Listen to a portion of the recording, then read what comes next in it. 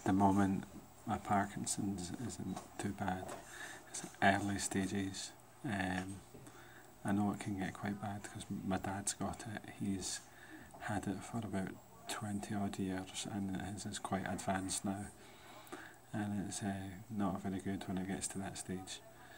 But at the moment, early stages, it's mostly down my right hand side of my body, my upper arms, my hands. So like this is my left hand, which is not too bad. This is my right hand, which is more affected. And you can see I find it more difficult to keep it steady. And it's a shame that's the hand that I write with and that I'm right-handed, you know, so it makes it more challenging to write things and to do things, but something I've had to learn to cope with and try and adapt to, so there you go.